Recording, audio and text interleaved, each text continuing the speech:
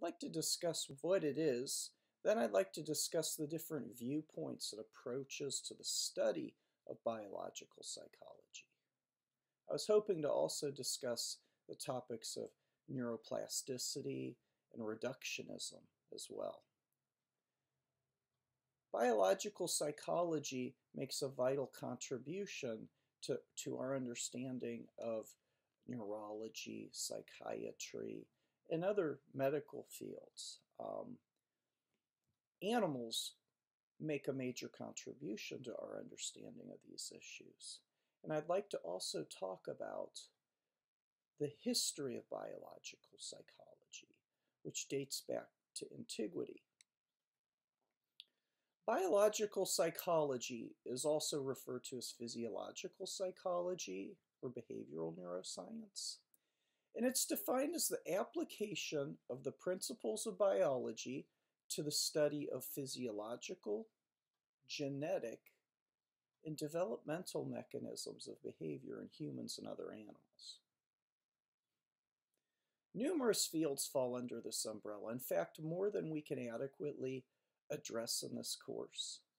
So, neuroradiologists, neurologists, psychiatrists, clinical psychologists, researchers on artificial intelligence, cognitive neuroscience, paleontologists, primatologists. There are so many different areas that fall under this broad umbrella we're going to refer to as biological psychology. We need to look at this topic from various viewpoints because each viewpoint is limited, and we choose the viewpoint that is the most relevant to the questions that we want to ask. In order to demonstrate this, I like the example of the 5 blind men who are trying to discover the nature of an elephant. And one is feeling the trunk, another's feeling the ears, another's feeling the body of the elephant. Each of them is going to have a much different description of the physical attributes of the elephant than the one who's feeling the tail. So, depending on your viewpoint, things are going to look different. However, if we can take all of these complementary, not mutually exclusive, but complementary perspectives when trying to understand biological psychology, we're going to have a more comprehensive, complete, and useful understanding of our field. So these 5 viewpoints we're going to discuss are describing behavior, studying the evolution of behavior, exploring development as it relates to behavior.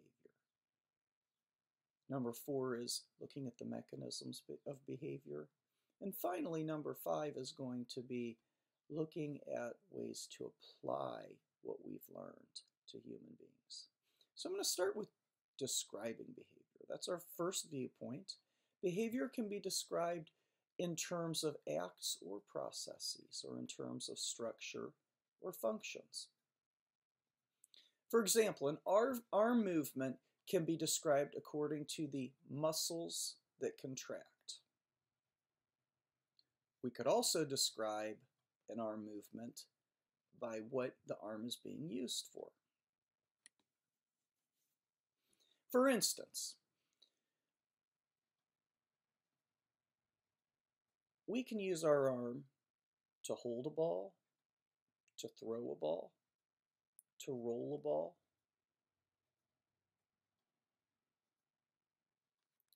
Sometimes we want to understand what is the purpose of what we're doing when we throw a ball.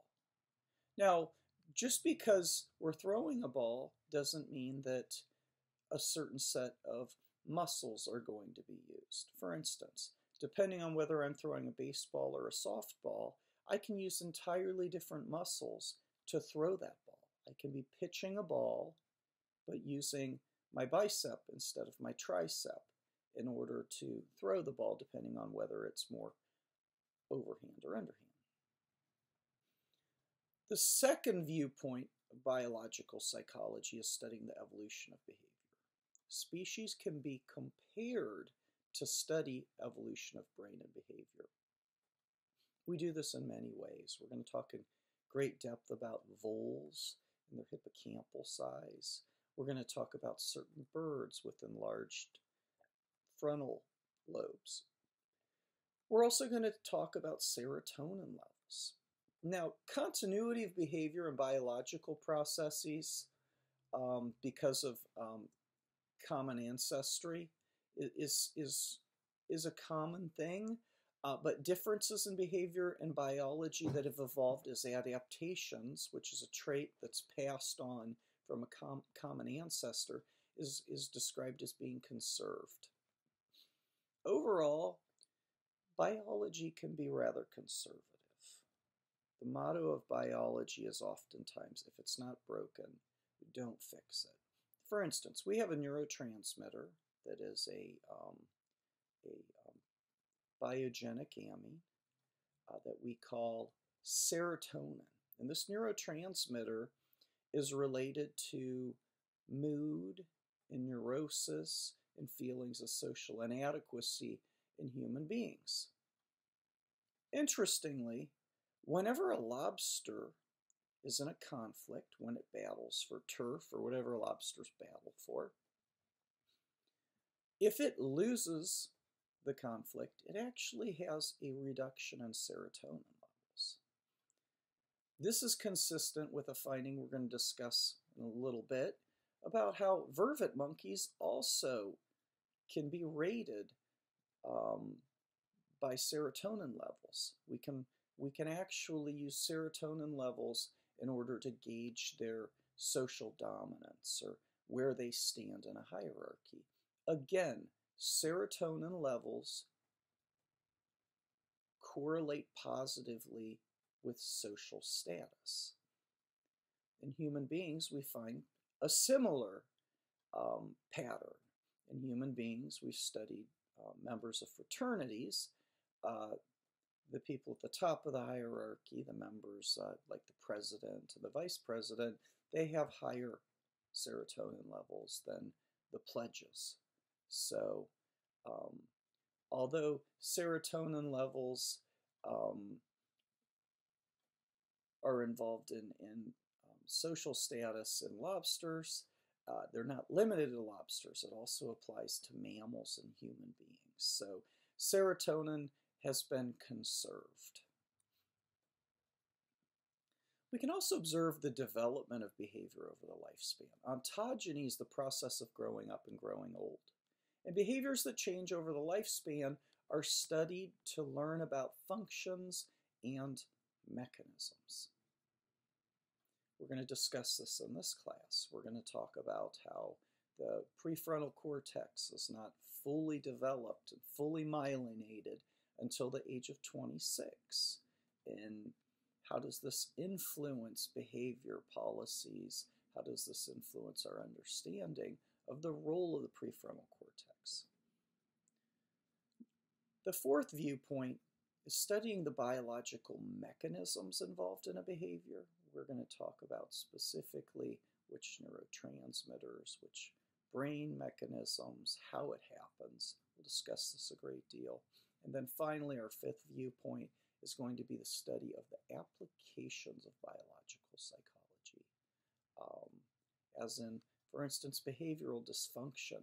Research can be applied to humans, especially in diseases of the brain. Up on the right, you can see this Batman shield that was placed over a boy's medication. Research found that if children who are being treated for cancer were given a comic book in which the superhero was experiencing the same symptoms that they were battling with, and then they were given a shield which was placed over their medication and told that this medication actually is the same stuff that the superhero was using, and they got some of that same medication, it had a dramatic effect on their prognosis, a favorable effect. It would help them. They were more successful in dealing with their symptoms and recovering. So This is a beautiful application of biological psychology to helping children who are battling illness. Now, we have three approaches to studying biological psychology. As you've learned 1,000 times in your Psych 101 class, experimental research is research in which an independent variable is manipulated and a dependent variable is measured in order to explore the strength and relationship between the independent and dependent variable.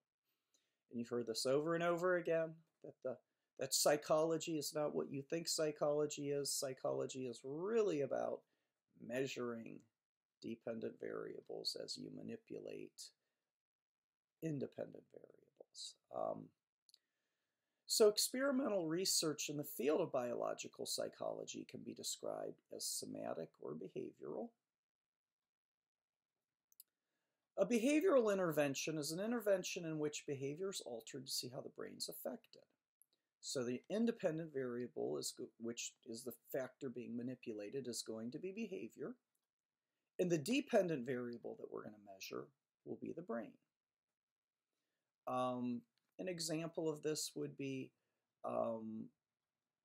eliminating a primate's social status and then measuring changes in its brain. And sure enough, we actually have done this. There's a really fascinating study that was done by Raleigh, McGuire, Brammer, and Euweiler. They were observing a group of vervet monkeys, and you can see our cute little vervet monkey there down in the lower left-hand corner. As cute as they are, they have a pretty rugged social hierarchy. There's the alpha male, there's the beta, all the way down to the most subordinate. But they have this really strict hierarchy, and they observed the vervet monkeys and basically monitored and recorded their behavior. And you find the behavior of a dominant vervet monkey is different than that of a subordinate one. When a dominant vervet monkey is in its habitat, females often make passes at them while males offer up food. Sometimes they get off of the rock they were sitting on in case the alpha male wants to sit on it. They're constantly being acknowledged. Now, if you're at the bottom of the hierarchy, it's much different. You could be mistreated for not offering to share your food with the dominant male in the group. Females are much less likely to show interest in you, and nobody's going to get off of their rock in order to offer their seat to you. So this is what life is like if you're a vervet monkey. And one night when the alpha male was asleep, they were actually put into an office. It was actually an observation room, I believe, where they were allowed to watch the other vervet monkeys. But the other vervet monkeys could not see him. So when he awoke, he saw females blowing him off. He saw other males sitting on rocks in front of him, eating food, not even offering any to him. He felt completely ghosted. He was getting ignored. No one was offering to share. It was a lot different than the experience of being out in the general population with the vervet monkeys. He would engage in displays of anger. He was unhappy. And then when they measured his serotonin levels, lo and behold, they had dropped dramatically. He now has the lowest serotonin levels in the whole tribe. Everyone else, now that he's absent, every other vervet monkey's serotonin levels go up one notch. So we see that serotonin levels positively correlate with social status. Okay, this is vervet monkeys, though. Does this apply to human beings? Human beings are much more complex, right? There actually has been research. This research, of course, was done on college students, as it often is.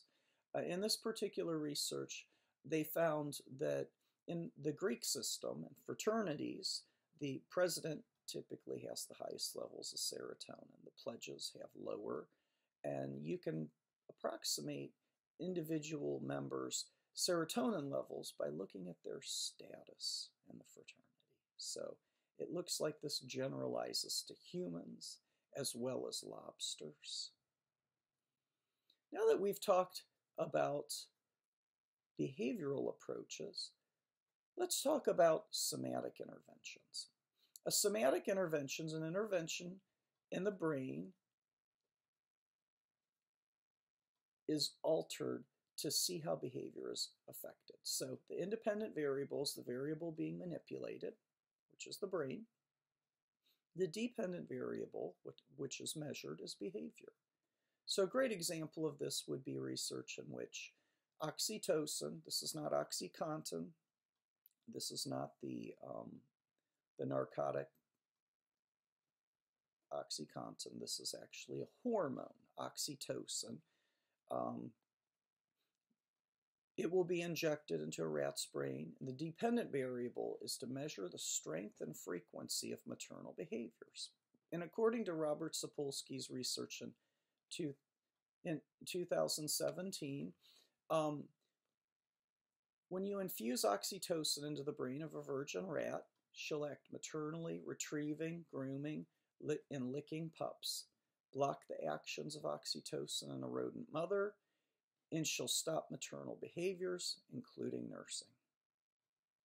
So, clearly biology influences. Now, the third approach, the final approach we're going to talk about, is correlational research. Correlation measures how much a body measure varies with a behavioral measure, but correlation does not imply causation. For instance, we could look at how testosterone levels correlate with aggressive behavior without actually manipulating the variable. When testosterone levels go up, one is more likely to engage in some aggressive behaviors. However, when somebody wins a confrontation, their testosterone levels go up. So it's not a unidirectional relationship. Now, I want to offer a caveat. Correlation does not imply causation. And what I mean by that is, when I was at a conference about 7 years ago, they were talking about lifestyle variables as they relate to your likelihood of developing Alzheimer's disease. And it was really interesting because most behavioral lifestyle variables didn't correlate very strongly with developing Alzheimer's. However, there was a relatively strong negative correlation between developing Alzheimer's and being a chain smoker for most of your life. Some of the people attending the seminar got excited, and they accosted the lecturer before the lecture began, all excited. And the lecturer had to ask them to sit down, and she spoke into her microphone and said, I want to point something out for everyone. You probably see that there's a strong negative correlation between Alzheimer's disease and cigarette smoking. That doesn't mean that cigarettes are staving off Alzheimer's or preventing it. That just simply means that because of other variables, such as health issues related to cigarette smoking, your likelihood of being diagnosed with Alzheimer's In biological psychology, we're forced to rely on all three of these approaches to study the relationship between the brain and behavior. Historically, what we know about the brain has been derived from the study of three major areas. First, brain injuries. Individuals with brain injuries, such as Phineas Gage, who we'll talk about, who was a foreman with the railroad company. We also look at brain lesions. We actually will lesion animals typically in an attempt to recreate the brain injuries that led to the syndromes of interest. And finally, we have brain imaging. Now, brain imaging is newer. The availability of brain imaging was quite limited 100 years ago. Therefore, there is not really as much research on it. But we'll talk about the vital role that it plays in studying biological psychology. Now, neuroplasticity describes the ability of the brain to change or be changed by environment and experience. And this can occur during development as well as in adulthood. The dendritic spines of the brain can change shape in seconds. And down below on the left, you actually have a neuron. We're going to talk about this in great detail when we get to chapter 2, our next chapter. It's a neuron. It's a cell that actually can send a signal. And this is a really special power that it has. It really allows it to play a key role in what it is to be a human being. It allows us to think, to reason, to perceive. We're going to talk about it in great deal. Now, in humans, psychological expectations, such as anticipated pain, can affect the magnitude of a physiological response for the better or worse. When I was young, I remember having a blood draw, and it was a really bad experience. I'm surprised I haven't repressed it. All I remember is the person trying to draw the blood kept saying, "Okay, I'm going to get it this time." And then complaining about, "Oh, you've got really small veins, your blood vessels are not really, It was a really horrible experience. I think I even had a scar afterward. Decades later, I went in to get some shots, and the nurse noted that I looked a little nervous, and I commended her for her astute observation and said, "I'm very nervous. I've never been a fan of needles." And she said, "That's nothing to worry about. Actually, we got this new batch of needles that are so thin, you can't even feel them. They're so tiny, they go in the pores in your skin. They don't actually touch nerves." And I said, "Wow, does my insurance cover those?" She said, "Well, yeah, it'll cover those. You just have to have really thin skin because these needles are so tiny, they'll break if you don't have thin skin." She said, "Here, let me feel your skin." And she somehow distracted me. I ended up looking at the wall or looking at something she handed at me. I felt her feel my skin, and it wasn't painful at all. I looked and I said, "Hey, so is my skin thin enough?" She says, "Doesn't matter. You already got the shot." I was stymied. I just didn't understand what had just happened. She said, "Oh, it's an old trick I learned at school." So whenever I was getting my shot, my brain probably initially looked like the brain over on the right. If I would have received that shot, it would have hurt very bad. That's the anterior cingulate. And as you can see, all that red and orange and white, that signifies areas of high glucose metabolism. That's an area that's involved in the anticipation as well as experience of pain. I'm assuming after her intervention, when I received the shot, my brain was more like the brain over on the left. So behavior can change the way that the brain perceives something as basic and fundamental as pain. It's helpful to look at biological psychology from several levels. Reductionism breaks a system down into its smaller parts in order to understand it. We call these the 7 levels of analysis. The molecular, which we're going to discuss in chapter 3, deals with channels and pumps that are in the skin of the neuron. We call it the neuronal membrane. Here's the membrane here. It's a bilipid layer. And here we have a channel. It's like a little gate that allows molecules to go through.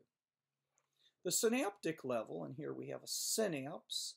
On the left side, we have the presynaptic neuron, and on the right, we have the postsynaptic neuron. Postsynaptic comes after the synapse. Neurotransmitters are released from this presynaptic neuron into the synapse, where they diffuse across, and they hit receptors on the postsynaptic. We're going to talk about this in great deal in Chapter 4. We also have the cellular level of reductionism. This is a cell, again, called a neuron. A neuron carries an action potential that gives it the ability to communicate. But we're going to talk about this next chapter, Chapter 2. We're going to also talk about circuits throughout the later chapters of the book. For instance, this is the limbic system here. It's a circuit. It's been referred to as the circuit of Papes at one point. But the limbic system is very important for homeostasis, olfaction, memory, and emotion. And we're going to talk about it in great deal. We're going to have a whole chapter that's going to be on memory. Hal Blumenfeld of Yale has used the acronym HOME to remember the functions of the limbic system. And we'll revisit this idea that homeostasis, olfaction, memory, and emotion are the key roles, the primary roles of the limbic system. We're also going to look at brain regions. The structure right here down below, this is what we call the thalamus. The thalamus is a switchboard that directs incoming information that we perceive to the appropriate part of the cortex. This is a daunting task. People don't usually realize this, but the visual qualities of what we perceive actually get directed to the visual cortex, whereas the auditory go to the auditory cortex. The somatosensory features go to the somatosensory cortex. So it's kind of fascinating how whenever we conjure up the memory of a person, all of those features come together seamlessly. We're going to also talk about organs. This right here is the brain, of course. We're going to talk about the pieces, the parts, how it works.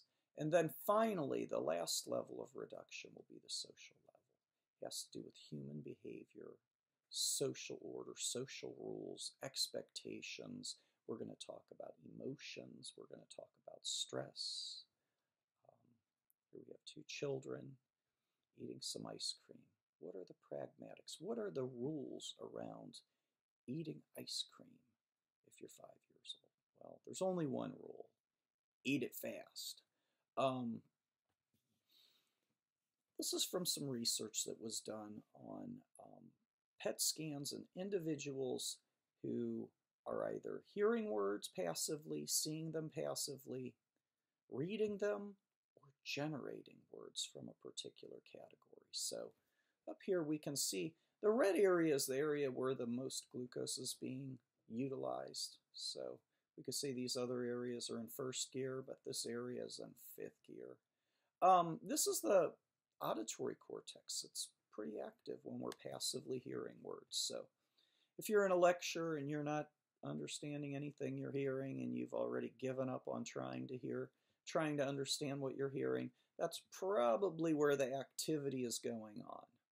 If you're looking at a PowerPoint but not really understanding it, not really fully awake here, just kind of staring at the PowerPoint, well, here in the occipital cortex, the visual cortex, you're probably going to be having your highest area of activity. Now, if you're reading words, part of the motor cortex as well as part of the sensory cortex that correlate with the face, those are going to be involved. And then finally, if you're generating words, this area of the frontal cortex, which is next to what we would call Broca's area, it's really active when we're generating words. I think in this particular case, patients were asked to generate words that belong to a particular category. But there are also other ways that people are asked to generate words. For instance, you can ask somebody to generate words that begin with a certain letter. We call this gauging somebody's verbal fluency. Now, biological psychology can help to understand brain disorders and develop treatments. 1 in 5 Americans suffers from a neurological or psychiatric disorder. So, a substantial portion of the population is dealing with the symptoms that we're going to investigate and try to better understand. Now, clinical and laboratory approaches are both important in this research. We're going to have a chapter that is about psychiatric disorders. We're going to talk about major depressive disorder and anxiety, which are 2 of the most common disorders, especially for females. For males, it seems like alcohol abuse tends to be the most common, drug and alcohol abuse. I've seen this working in clinics in Northern California. I've seen that in the Napa area. Alcoholism is a condition that you don't have to go far to witness. We're also going to talk about neurological disorders. As you can see, the 2 most common neurological disorders there would be Alzheimer's disease and stroke. Sometimes the 2 occur together.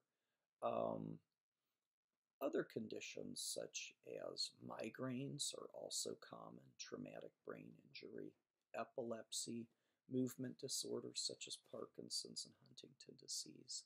We're going to talk about these as well as developmental disabilities and their prevalence and the biological mechanisms that seem implemented into these conditions. Here we have 2 coronal MRIs of individuals with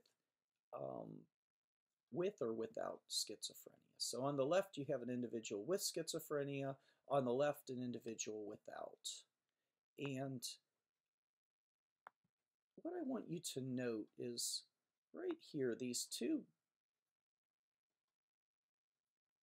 black holes here, these are actually ventricles. These are the lateral ventricles, and they're relatively pronounced in the individual with schizophrenia. Now, if we do a brain scan of the individual who does not have schizophrenia, we find that those lateral ventricles are much smaller.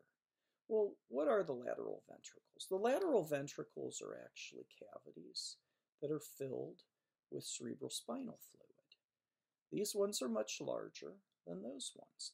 The reason that the ventricles are larger in the individual with schizophrenia is because that individual has atrophy in their brain. And we're going to talk about when this atrophy occurs, how it might occur, and what parts of the brain it actually occurs in for those individuals who develop schizophrenia. We're going to also talk about the fact that when an individual has schizophrenia, oftentimes they have cognitive deficits that go with the atrophy and brain dysfunction that they commonly experience. Now, the study of biological bases of behavior requires research on other species, and most people believe animal research is justified, yet some opponents believe it's unethical no matter how much benefit is gained. We've had cases of vandalism, arson, death threats on researchers who use animals to do research. Now we're going to talk about the history of biological psychology. So we have evidence that before written history, instruments called trephines were used to bore holes through the skull, suggesting that individuals before written history knew there was something special about the brain. Unfortunately, we don't know whether they were trying to remove spirits from the skull or whether they were trying to relieve compression, which is a practice we still do today when we perform craniotomies. Now, early Egyptians and Greeks including Aristotle, believed the heart was the seat of mental capacities. However, the Edwin Smith papyrus documented 48 cases of brain injury with descriptions of the behavioral sequelae that accompanied the brain injuries. Well, Aristotle believed the brain was akin to a radiator that cools the body down. Hippocrates wrote of the brain as the seat of thoughts and emotions, and he even noted that brain damage leads to contralateral behavioral sequelae. Herophilus conducted early dissections tracing the nervous system, and Galen noted behavioral changes in brain-injured gladiators. Galen and Augustine postulated the ventricles of the brain were responsible for mental function. So we saw those ventricles a moment ago when we were looking at the brain scans of the individual with schizophrenia and without. So they thought that those little cavities were actually where there were gases that were held that were responsible for mental functions. Now, the Renaissance scientist Leonardo da Vinci pioneered anatomical drawings, including the use of cross-sections. An anatomist emphasized the external surfaces of the brain.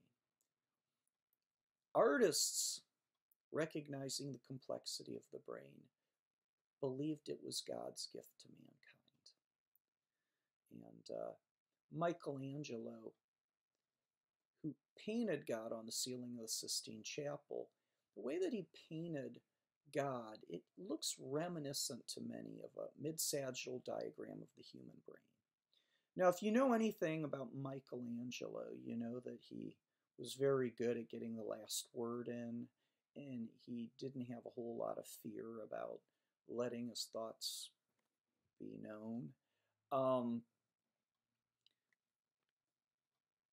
Many feel that this picture that he has right here of this is the creation of Adam, that God here looks a lot like a mid-sagittal section of a brain. Here we have what we would call the cerebellum. Here we have the cerebral cortex. That certainly does look like a cerebral cortex. You could even say maybe that looks like a temporal lobe there. This looks a bit like a brain stem. So leave that decision up to you. What do you think he was trying to say? Does God exist in the brain? Is that what he's saying? Dualism is the idea put forth by René Descartes that humans have a non-material soul as well as a material body.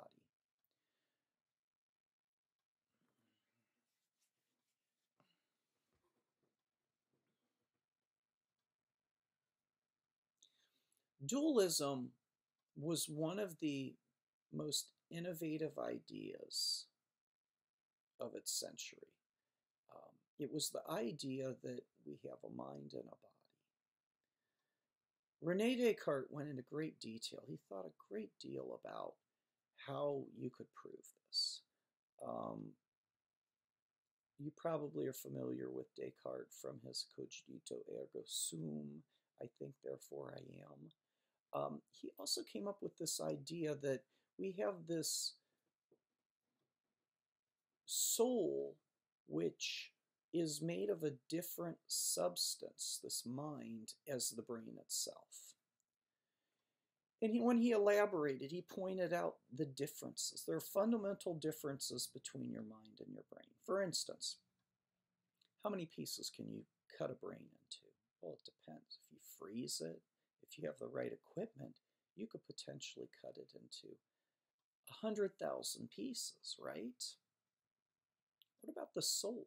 The experience of perception, the experience of existence, the feeling of being alive, the feeling of being me. How many consciousnesses can you have?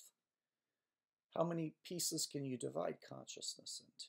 Well, you can't really divide it. How can you be conscious twice at the same time, simultaneously?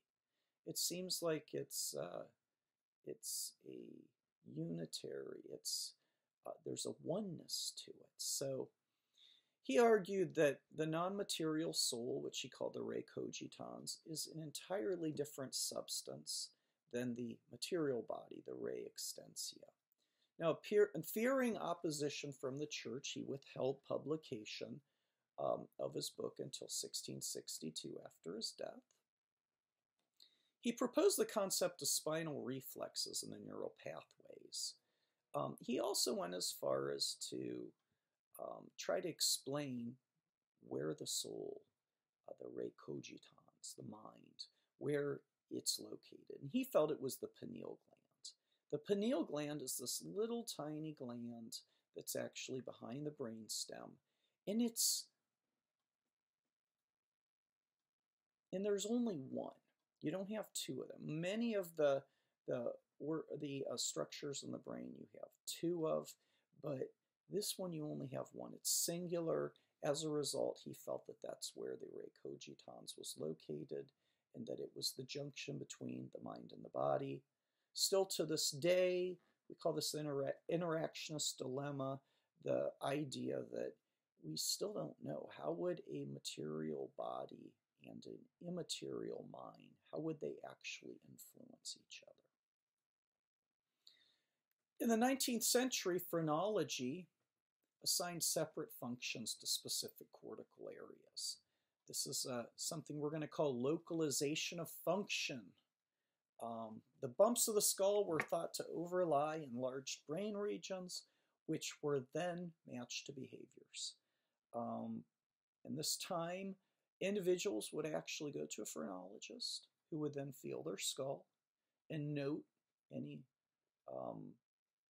protuberances, any areas where it was thicker than other areas, and they would actually make recommendations such as, hey, it looks like your creativity area is actually a little bit plumper, and but it's looking like your area for problem solving isn't, quite as good as it could be. So maybe you should consider, like, once your art classes finally are done, maybe you'd consider maybe doing some reading mysteries or playing Sudoku or whatever. I don't know exactly what they recommend, but people did report benefit, that they felt that it was useful to see a phrenologist and follow through with their recommendations. Down below, we actually have a phrenologist model of the head, which shows the different areas that they were looking at. Now, Paul Broca demonstrated that language ability is restricted to a small area based on a patient with damage in that region. The patient was named Tan. Well, they know him as Tan because Tan was the only syllable he was able to utter after he had damage to the left frontal lobe in an area that we now refer to as Broca's area, which is very important for the production of speech. Later, Karl Wernicke noted that the left posterior area of the brain is responsible for understanding language, so language comprehension. So these are examples of localization of function. And this research idea continues to find differences in brain regions and relate behaviors to those regions. Norman Geschwin demonstrated that cognitive functions like dyslexia can be induced by disruption of connections between locations. We're probably familiar with this, right? If you work in IT, maybe you're working customer service at an electronics store. Every once in a while, somebody calls in to say that their monitor doesn't work. There's something wrong with it. They raise concern about how good the product is. And after a thorough investigation, you discover that it was not plugged into an electric outlet. So the monitor is not working, but it's not because the monitor's broke. It's the connection to the electric outlet that's been disrupted. The brain is similar in some regards. There are certain connection pathways we're going to talk about, like the arcuate fasciculus. We're going to talk about the supramarginal gyrus. But Norman Geschwin demonstrated cognitive functions like dyslexia can be induced by disruption of connections between these locations, and this idea continues on. And these syndromes are referred to as disconnection syndromes. The most contemporary neuroscientists of our time include individuals like Oliver Sacks and Antonio Damasio. Oliver Sacks was a neurologist who wrote about the patients he's treated. He's written many books. He even has a movie written about a condition that he treated. He's written books like An Anthropologist on Mars. Really fascinating reads all about real patients. Now, Antonio Damasio frequently publishes on emotions and philosophical issues in neuroscience. We're going to see some of his research over the course of our chapter, especially in the chapter on emotions. Biological psychology arose in the 20th century, and important studies were conducted on learning and memory, conditioning, perception, as well as motivation. For instance, we're going to talk about Donald Hebb, who described neuronal connections such as cell assemblies and Hebbian synapses. He's the one who came up with the adage, cells that fire together wire together, something that we have since demonstrated. But most scientists agree that consciousness, the state of awareness of one's own existence and experience, is important and is connected to brain activity. However, some brain activity is unconscious. The deep parts of our brain are important for arousal, where the topmost parts of the brain are responsible for our current experience.